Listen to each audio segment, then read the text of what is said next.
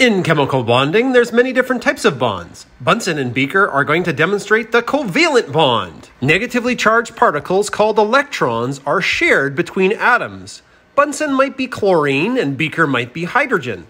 So there's sharing of the electron. Sometimes you get equal sharing of electrons, but not always. If there's unequal sharing, you get polarity, like the water molecule. While the electrons are still shared, one may bring the electrons closer to their atom, making it slightly negatively charged. Each atom has an orbital, which is the area the electron is permitted to roam.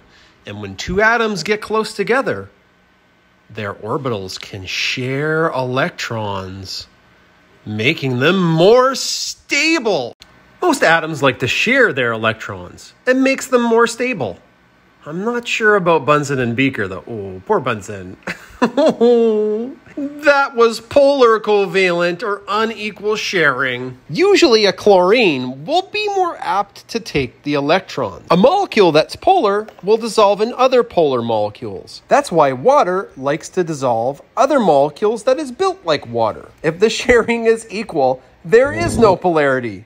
You have a non-polar molecule. Bonding in chemistry explains the world around us.